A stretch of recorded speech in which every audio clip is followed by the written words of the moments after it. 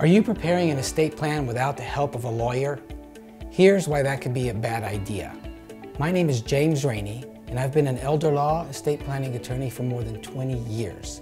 Texas requires that wills, trusts, power of attorneys, and other estate planning documents are prepared with a certain form with certain requirements. And if you prepare your own documents incorrectly, they will not be usable in a court of law or later when they're needed. I'll tell you a story. We recently had a client come in to see us, and her aunt had prepared a will that she had printed from the internet, leaving her house and land to her niece, our client. Our client wanted us to probate this will so that she could inherit the house and land. The problem was the will was not prepared correctly, was not witnessed correctly, and we could not use it in the probate court.